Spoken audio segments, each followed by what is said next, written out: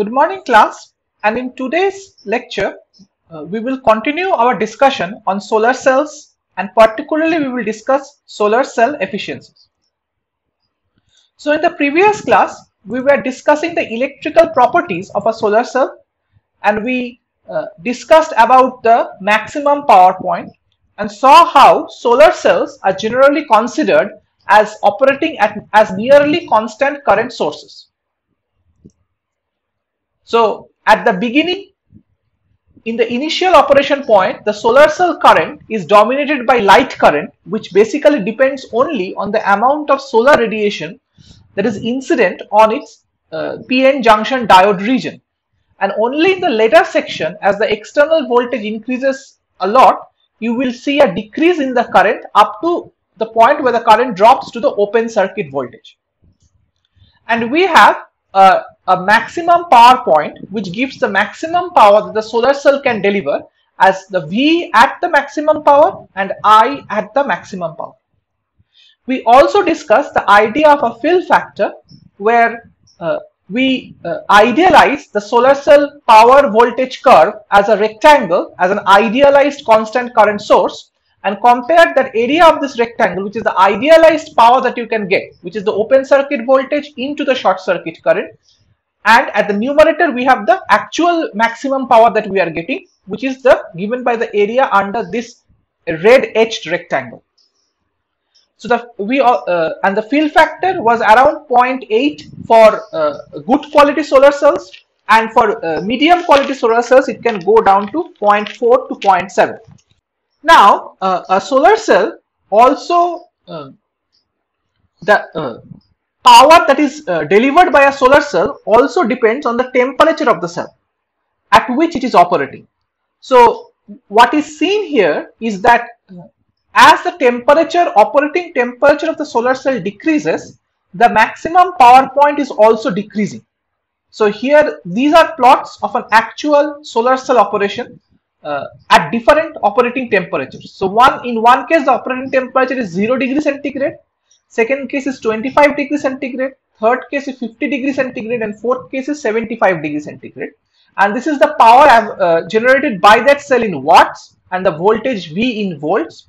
And you can see the peak power is decreasing significantly from around 5 watts at 0 degree centigrade to around 3.5 watts at 75 degree centigrade. And this is happening primarily because if you can see in the current voltage curve that the open circuit voltage is falling rapidly with temperature. So at 0 degree centigrade the open circuit voltage was around 0.7 volts.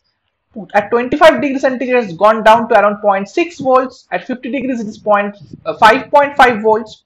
And at 75 degree centigrade it has dropped to 0.5 volts. And because of this the current to voltage curve also shifts and declines quickly at lower voltages, and hence the maximum power point, which is given by the multiplication of the current and the voltage, is also declining.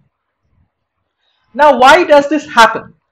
So, if you look back into how this system is operating, so if you see the band gap across your NP or PN junction, what we discussed is when solar light is falling in this space charge region, electrons are being promoted here and holes are being produced here, and these holes are moving to the right to the P section, and the electrons here are moving to the left, which is the N section, and that is generating the current of electrons from N side to the P side, or you can think of the flow of positive current from P side to the N side.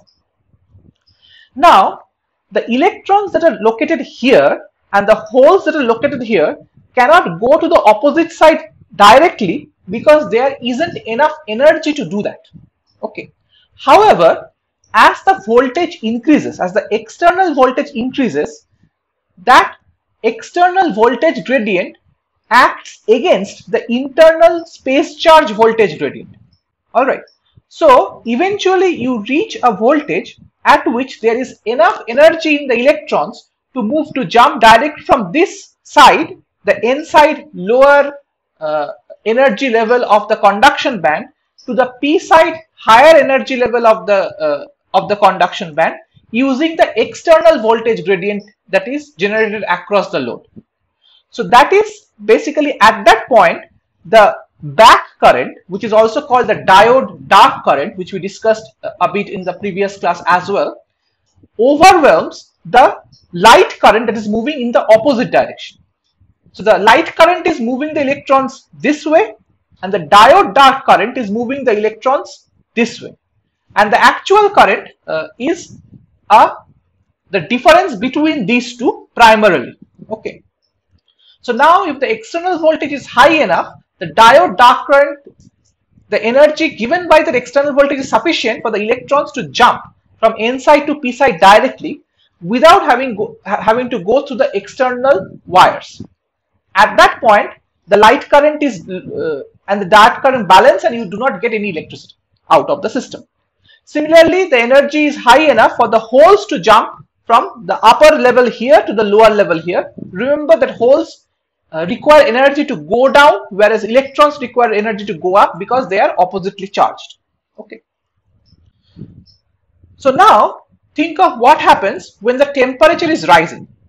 When the temperature is rising, electrons have thermal energy along with the external voltage energy. So quite naturally, the voltage at which the electrons have enough energy, thermal plus external voltage gradient, to jump from the n side to p side directly is lower. As a result, your open circuit voltage falls, because open circuit voltage is the value of the voltage at which electrons have enough energy so that the reverse flow balances the light current flow and there is no net transfer of electricity through the system. Okay. So what this means is, clearly as the temperature rises, your open circuit voltage of a solar cell will fall, and hence the power delivered will also decrease. Hence, it is always better for solar cells to operate at low temperatures, because it is the sunlight which is driving the current and not thermal energy, which is causing a reverse flow and is obstructing the light current from flowing. So this is why it is very important in solar cells to have proper cooling technologies, because if you think of a solar cell that is directly oriented to the sun on a hot day, the external temperature can go to 30-40 degrees, and as the sunlight is falling on the solar cell, part of that light is converting into thermal energy as well, and we will discuss this point also.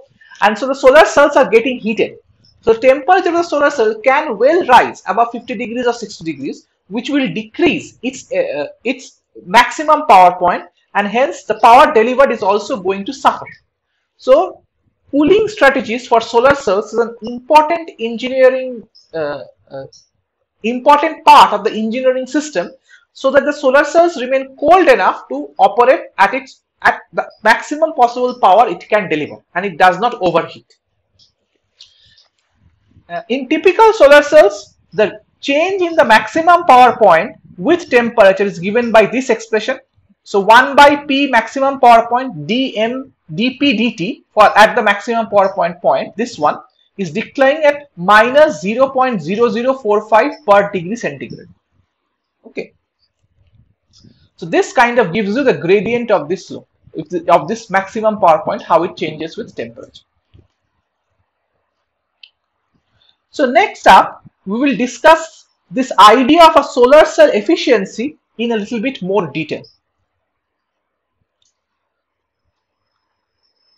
So let us quickly look back at the solar light radiation that we discussed before.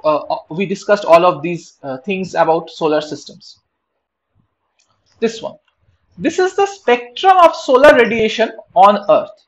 Okay.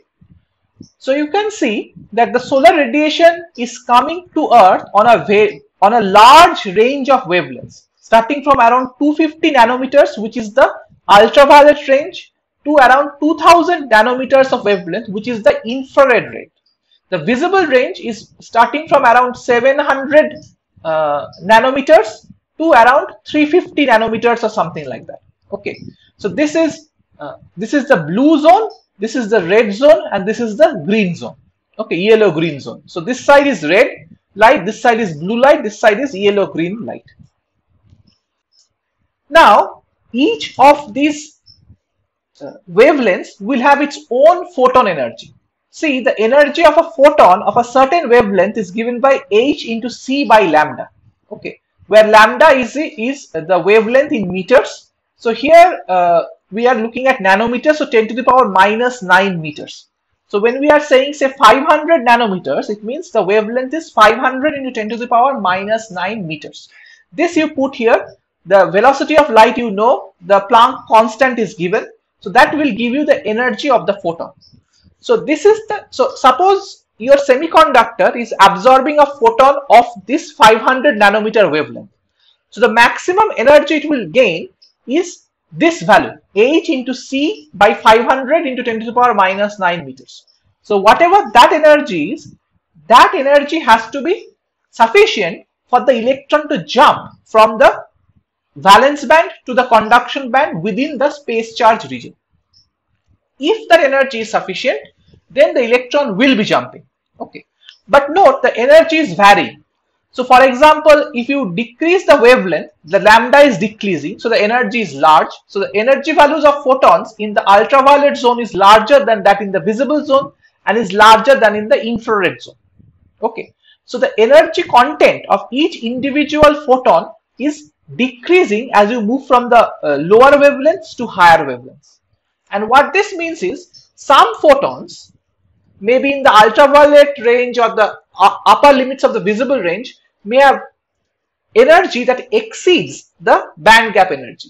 So yes, the electrons will be promoted and a part of that photon energy will be expended to promote that electron up, but also there will be excess energy of the photon that is left over, which will be converted into heat energy.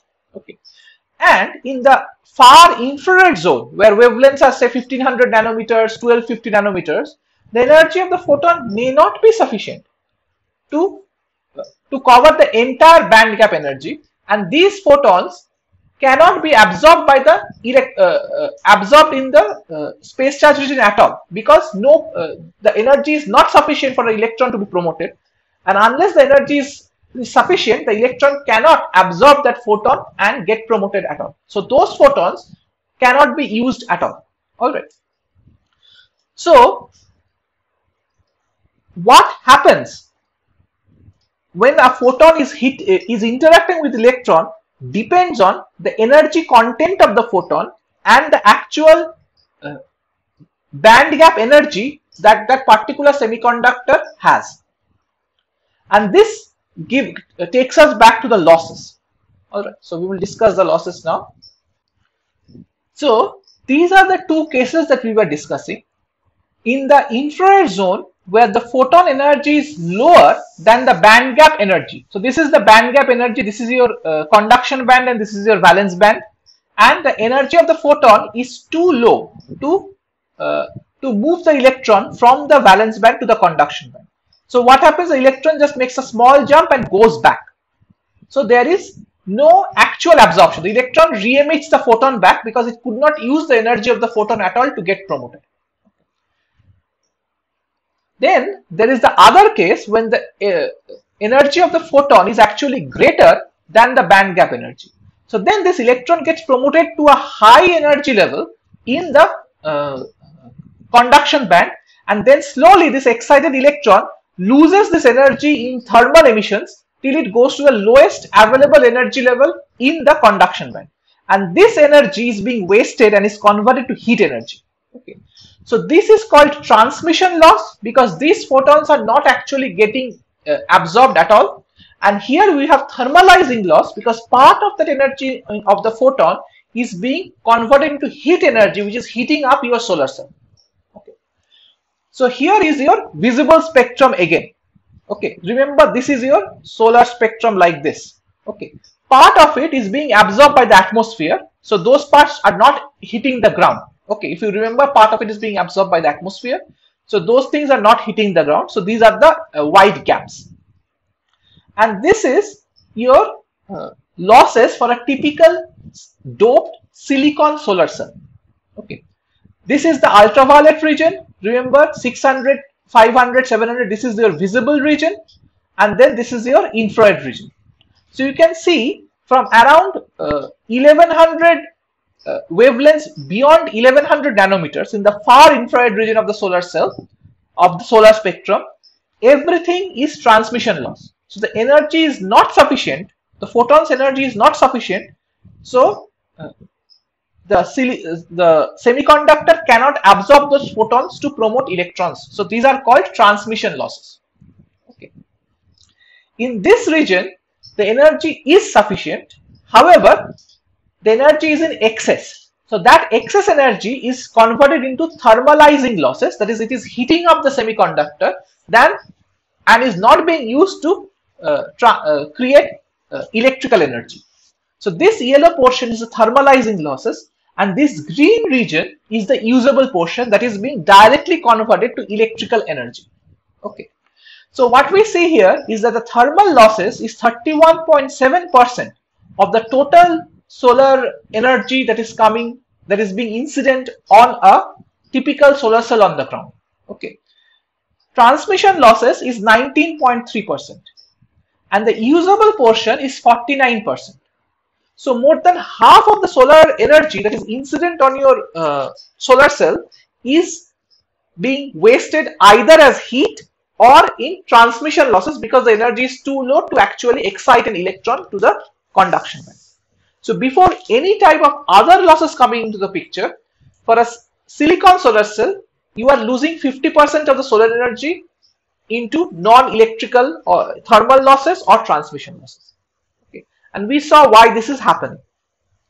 And this is happening primarily because solar energy is incident on a wide range of frequencies, and as a result, and you have a single band gap with a certain specific energy. So excess energy, loss as heat, less energy, transmission losses. Okay. So with that idea, we will start our discussion and try to quantify the efficiencies of a solar cell.